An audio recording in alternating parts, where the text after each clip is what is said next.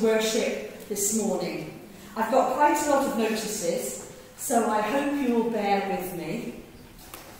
The first is that for the first time in a long time, we have tea and coffee after this morning's service. So if you would like to, please stop behind and have tea and coffee. Don't feel that you have to, but we would love it if you would like to.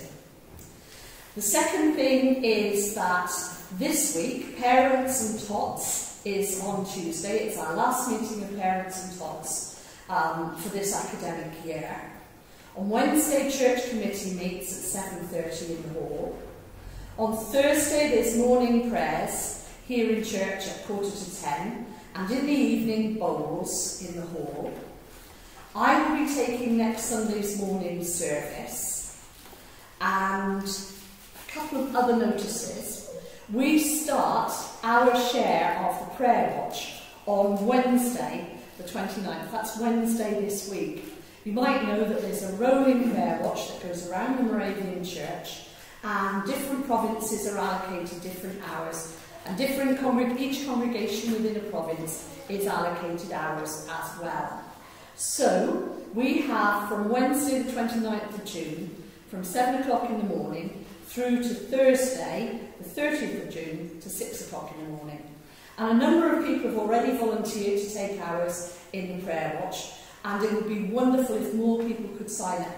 I'm going to put the prayer watch list over on that side of church, along with notes to help you with the prayer watch. It's praying for the entire Moravian Church across the world. So that will be over there. Please sign up and take a share in the prayer watch. The second thing is that Holiday Bible Club. We're planning a Holiday Bible Club that will be for 3 days in the summer. We're just choosing between 2 weeks at the moment, so I will let you know the minute we have that sorted. But we are having Holiday Bible Club this year. Are we having an auction with Billy? Consensus of opinion is that there will be an auction on the last Friday in August. Is that the right date?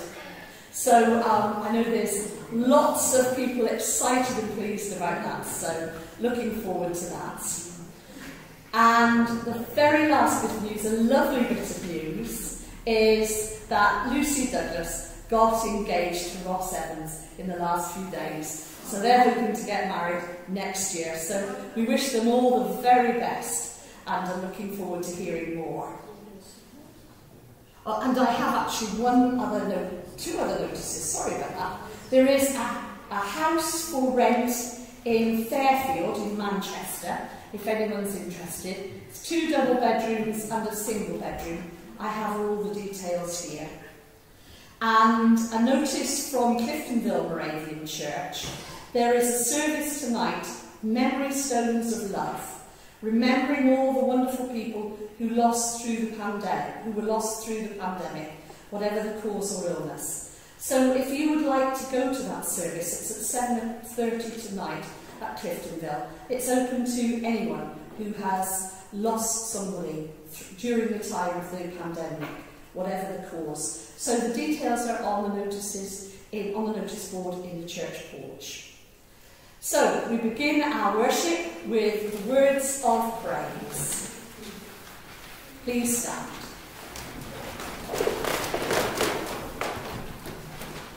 O Lord, open our lips, and our mouths will proclaim your praise. It is good to praise the Lord and make music to your name, O Most High. Proclaim your love in the morning and your faithfulness at night. Come, let us sing for joy to the Lord. Let us shout aloud to the rock of our salvation. Let us come before him with thanksgiving and extol him with music and song. And we remain standing to sing from Mission Praise, My Jesus, My Saviour.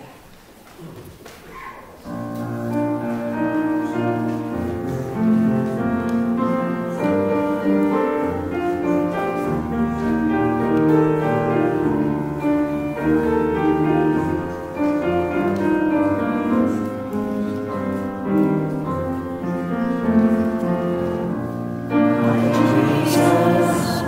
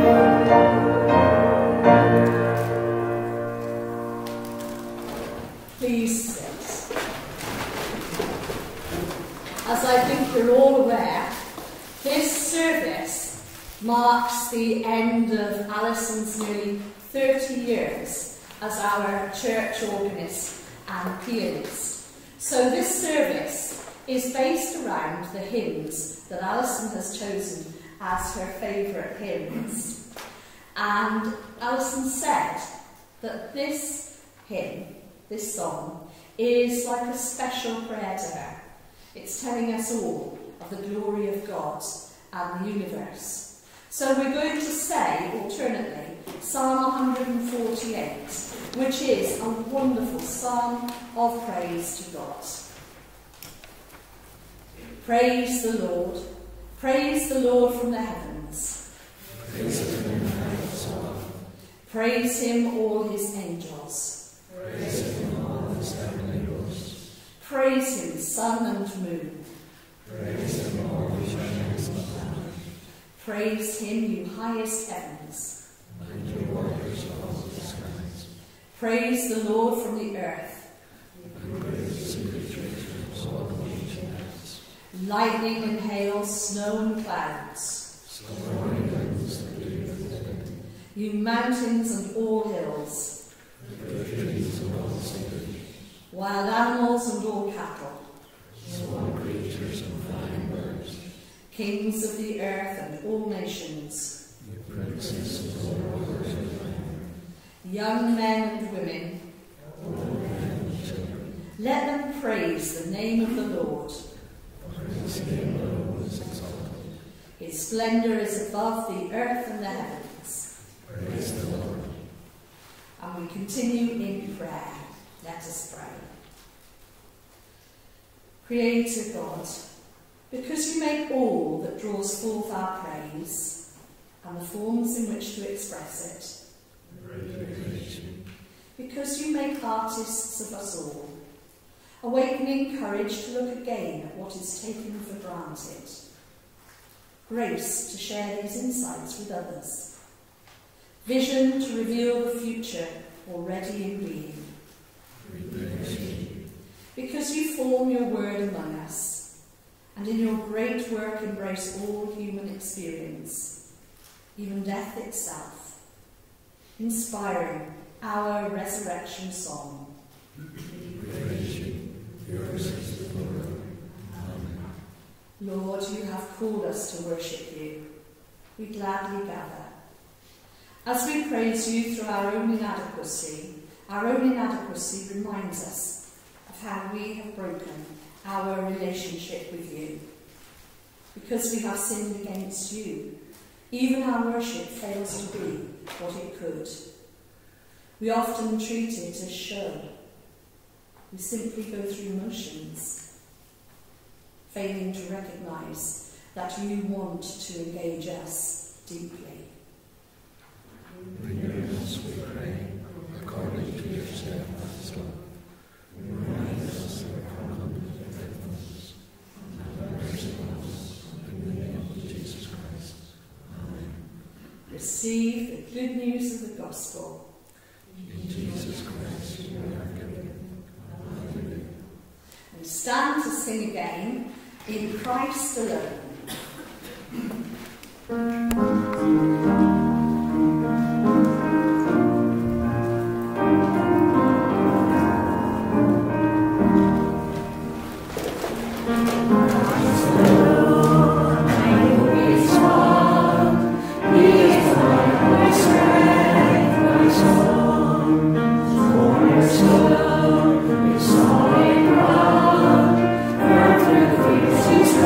Through the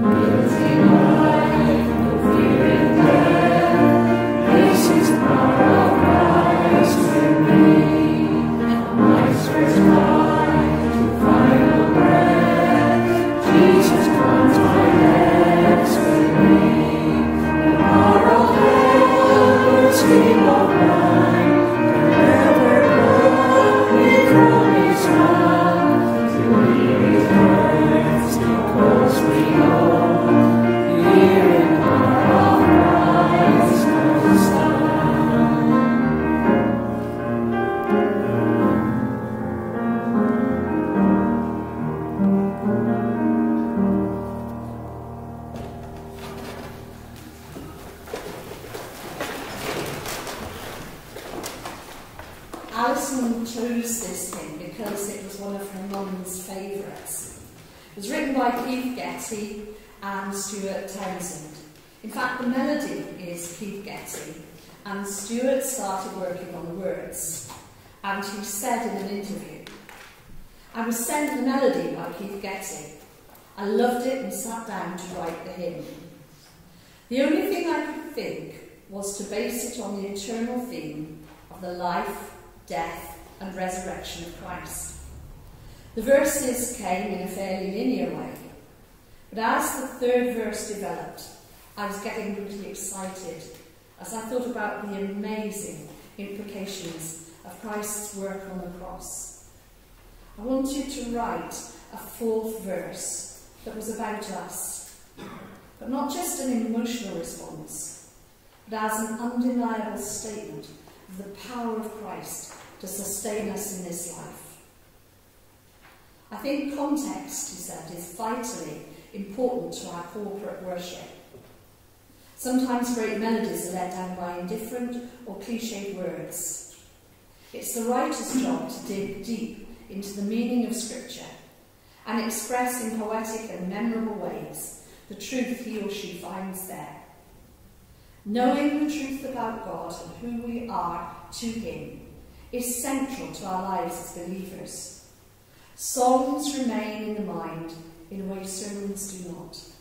So songwriters have an important role and a huge responsibility."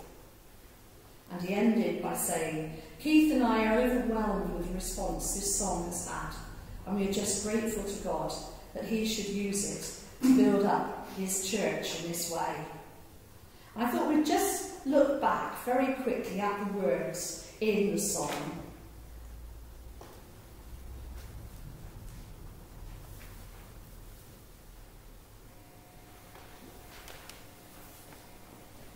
So just very quickly looking at the first verse.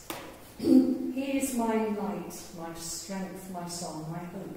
I think so many of us can identify with that phrase. A cornerstone, solid ground for our lives.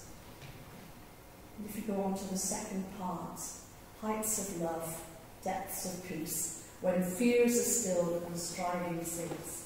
I think that first verse speaks to me more than almost any other verse in the song. Going on to the second verse, in Christ alone, this verse is totally about the incarnation. It reminds me of the wonderful Charles Wesley hymn, "Veiled in flesh, the Godhead see, from hark the herald angels sing." And it is, do you want to go on to the next one? It is totally about the life and death of Jesus, and the fact that every sin and every burden, I would add too, has been laid on Jesus and can be laid on Jesus. That what happened on the cross was once forever for all of us in the past and into the future. Then on the third verse, it's very much Good Friday and Easter Sunday. The idea of deep in the ground Christ's body lay and then bursting forth. And I'm sure you can think of Easter hymns that have similar emotions to that, express similar words. But in the second part, as he stands in victory, it's the implication of what Easter is for us, of what Christ's death means and his resurrection. Sin's curse has lost its grip on me. And then the last verse. No guilt in life, no fear in death. This is the power of Christ in me. Sometimes we find it very difficult to remember that, but we are our Lord's, whatever happens. He has given us a future, and nothing can take us away from that future. And we're called to remain constant in that until he returns or calls us home. And until that point, we are called to stay standing in the power of Christ. And I think two very similar verses from a completely different hymn. Again, the Charles Wesley hymn, and I think you can see the influence of Charles Wesley in so many modern hymn writers. It's 266 in our hymn book. And can it be? The last two verses with "and can it be?" when the first long my imprisoned spirit lay, the 3rd verse and the 4th verse, no condemnation now I dread. Jesus and all in him is mine. So a hymn of the life and the death and the implications of that and the hope through the resurrection that we share as Christians. A beautiful hymn with lovely lyrics. So, we continue with our next hymn, which is a modern version of The Lord's My Shepherd.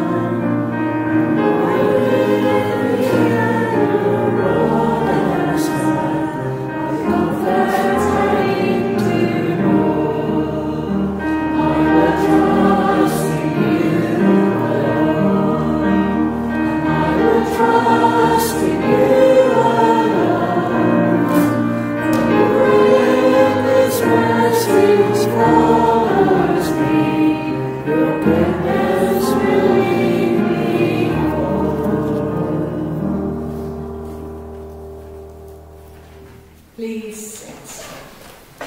Alison again chose this hymn as it was one of her mum's favourites, and this psalm means so much to so many of us. It's very difficult to get a fresh reading of this psalm, so Lizzie is going to read this paraphrase from Nathan Nettleton in Australia. Psalm 23. You, Lord, are my guide in the wilderness. There is nothing more I would need. You set up camp in places of beauty and shelter. You lead the way on secluded tracks beside creeks of cool, clean water. I feel my spirit breathing freely again. Your reputation puts me at ease. I leave the navigating to you and follow. Even if we hike through a perilous valley where crows keep a menacing watch, fear will still not get the better of me. As long as I stick with you, I know I'll make the distance.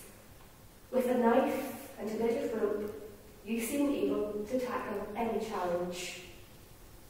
You cook up a feast for me, and those who wanted to feed on me watch, frustrated. You pamper me like an honoured guest and constantly top up my gas. My life feels charmed, each and every day. Love, mercy, and all good things keep falling into my lap. I'm with you for life, Lord. Where you go, I'll go.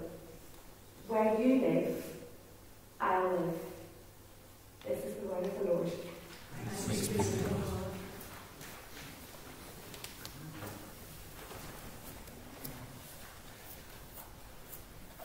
We turn to God in prayer.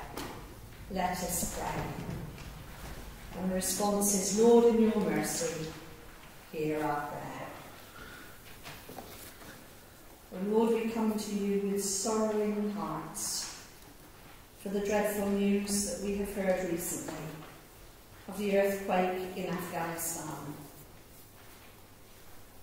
Lord, we lift to you an impoverished, hungry people, a land suffering from drought, a people suffering from religious oppression, and now a natural disaster. O Lord, we pray for families who are grieving, people who are bereft. We pray for the international aid to get quickly to the people who need it most. We pray for the ongoing work of charities like Christian Aid, who have been bringing aid into the country for so long to help so many. We pray for the continuing war in Ukraine. We pray for the people who are suffering there. And we pray for peace and for justice there. Lord, in your mercy, hear our prayer. Lord, we pray for governments across the world, for governments that we disagree with, whose actions we find abhorrent. We pray that you will change hearts and minds, that you will bring about peace in so many places. I think particularly of the governments of Afghanistan, of Russia, and so many other different places. Because, Lord, we want what you want for this world. Peace and justice and life to its fullest. And so we pray for our own government, that it will govern us wisely. We pray for Stormont. We pray for all those in local governments. Lord, guide and direct their paths. Lord, in your mercy. Hear our prayer. Lord, we lift to you the environmental crisis that is increasingly coming upon us, in climate change and in environmental degradation. The Lord, creator of this world, creator of all things that move and live, that breathe. We are ashamed of what we have done to your world. Help us to seek ways to live more gently on this earth and to pay closer regard to your creation. Lord, in your mercy. We pray for those who are struggling with faith, those who are finding it so difficult to believe, those who have had their faith shaken. We pray for those who are struggling with debt, those who are struggling with family problems, and those who are facing addiction. Lord, be with them and give them strength and grace and hope. Lord, in your mercy. We pray for those who are ill. Be with those who care for them, at home, in the community, and in hospital. We pray for those who are grieving, and those who feel that their sorrow will never end. Lord, may your healing touch, may your strengthening touch be on all. Lord, in your mercy. We thank you for artists who visualise what cannot be expressed in words. And we ask that you bless them, for writers, for poets, and for hymn writers. Lord, thank you for the way that eternal truths are expressed in the stanza of a hymn. Bless their work. Lord, in your mercy. Hear our prayer. And Lord, we pray for musicians and composers. We thank you for the way that music stirs our hearts and minds, for the way that hymns stay with us. So Lord, we thank you for musicians and composers. We pray that you will bless their work and that all things will be done to your praise and glory. Lord, in your mercy. We pray for our own congregation and our worship here. Oh Lord, we thank you for everyone who worships in this place, for all who bring us music, and particularly today for Alison. We ask you to bless this congregation, corporately and individually. Lord, in your mercy, hear our prayer. And we finish with the words on the sheet. Creator God, you have made us in your image to reflect your goodness. You have called us to use our gifts to build your kingdom. As we begin this day, we seek to reflect your image. Help us not only to focus on how we develop our creativity, but also to seek the wisdom to use our skills to your glory, and for the building up of the people we serve. In the name of Christ, and through the Holy Spirit, we pray. Amen. And now we stand to sing, Lord for the Years.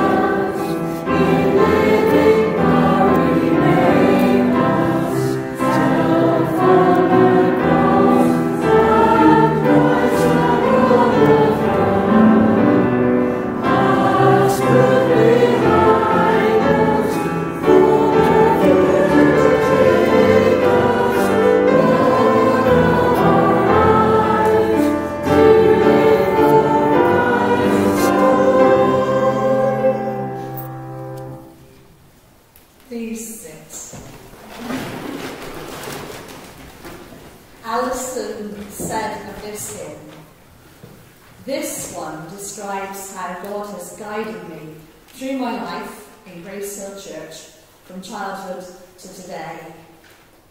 And I looked up a little bit about Tim Dudley Smith, who wrote the hymn, and also about Michael Bourne, who wrote the music. And Tim W. Smith said, "I think hymns are extremely important. Many people learn more theology from hymns than from anything else. They stay in the memory, I think. For many people, the hymn offers the chance to express emotions which are in their hearts, but which they would find difficulty in articulating themselves. Our best hymns do that." He was talking about hymns generally, not about this specific hymn. I think he's right. The number of people who can remember hymns in great old age, but can't remember a great deal else. But the hymns have stayed there. We had a lovely musician at Gracehill Moravian Church who was suffering badly from dementia and Alzheimer's, but he could still play the organ, and his daughter would stand beside him and just indicate which verse it was, and he could play. He found it difficult to speak, but he could still play for us. So music stays in a way that very little else often does. Apparently Tim W. Smith's father died when he was just 11, and he said, "Of course, I had prayed when I knew he was ill.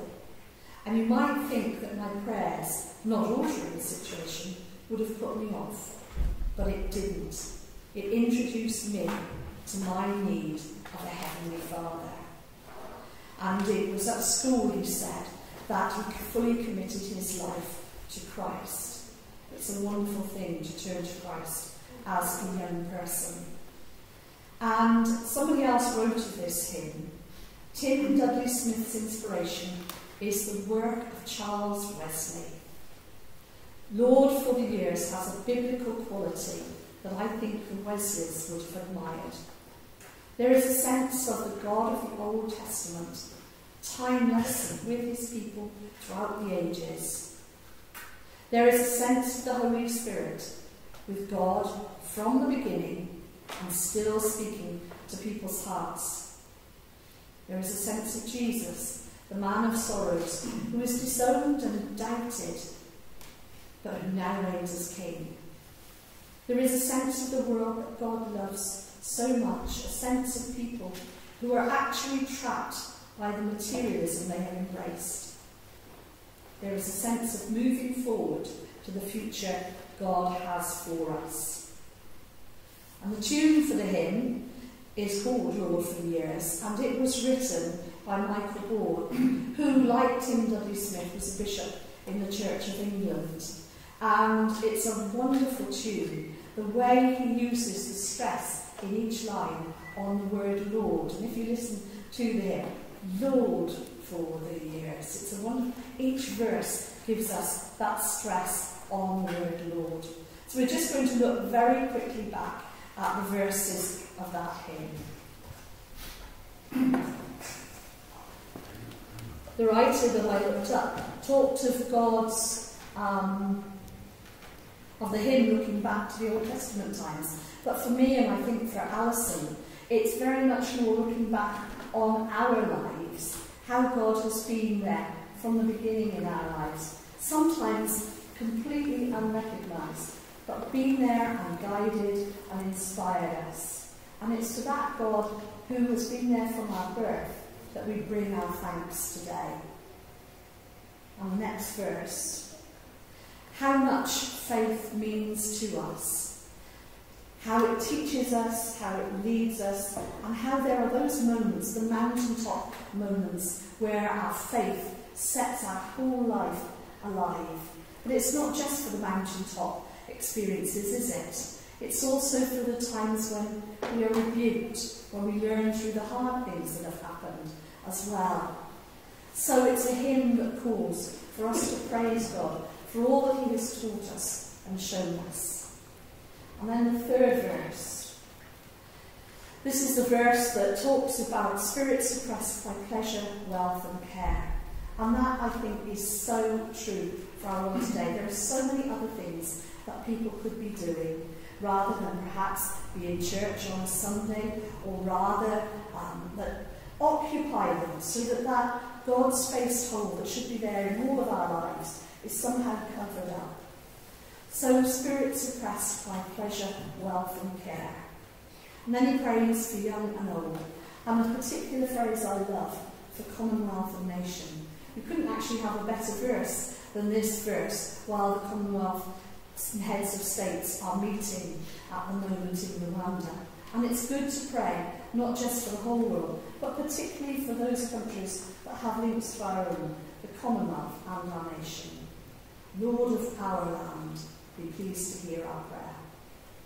And then the next verse is a recognition of people who don't come to faith, men who disown and doubt you, and that's that reflection of the Good Friday experience of Jesus being disowned. But it's also a verse that sums up our prayers for others, people who are in desperate need, and people who feel completely lost and are lost without Jesus. So we pray that Jesus will reign in men and women's hearts across the world.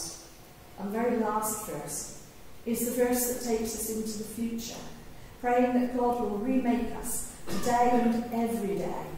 Help us to put ourselves last and Christ first, and to forget the past in the way that binds us, and to look to the future where Jesus leads us. Lord of our lives, to live for Christ alone. So a beautiful hymn, and thank you, Alison, for picking that hymn.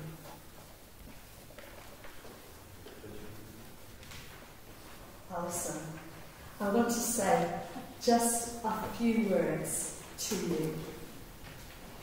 I want to thank you for all your work over the past 30 years. I know you had a 2-year maternity break, but all in all, 30 years here, as a musician and as a co-leader of worship, because I don't think it's often recognised that actually services are a partnership between the minister and the musician. I have trusted you completely and utterly through the time that I have been here, the 10 or more years. It has been such a pleasure and a privilege to work with you.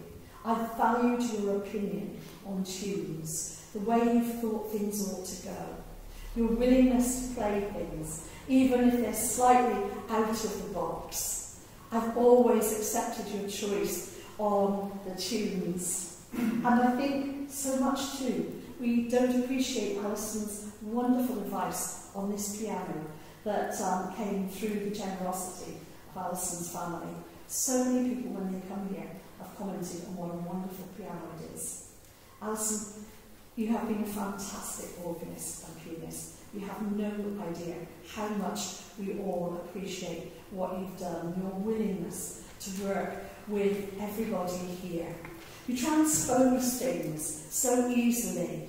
You play with an energy and a joy and a faith. One of the things that I found interesting is that the hymns that you picked today are all new hymns in a way. And I think that that speaks to new ways of reaching people in the culture that we're in now, not necessarily the culture of past years. That doesn't mean that the past hymns, the great hymns from the past, are not important. They still are. But faith moves on and it rolls on, and it must speak to each generation. And you have picked some absolutely fabulous things today. And thank you for sharing your Christian faith through the words and music so freely this morning. And I want also to say thank you too for the beautiful music that you bring us before services. I know folk here love to chat, and there's lots of chat going on, but you bring us some absolutely beautiful memories, melodies, and we are grateful. So I have just a few things. Harrison, can you come up and help? Brilliant. That would be so good. There.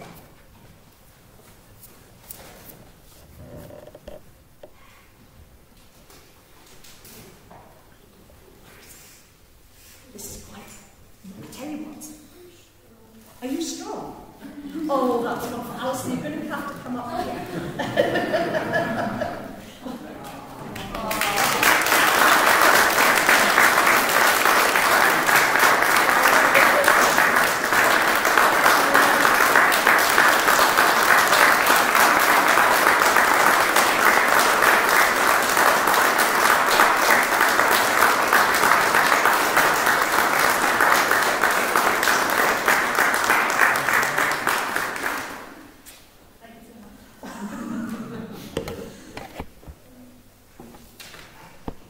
It's a short prayer on the sheet. We pray together.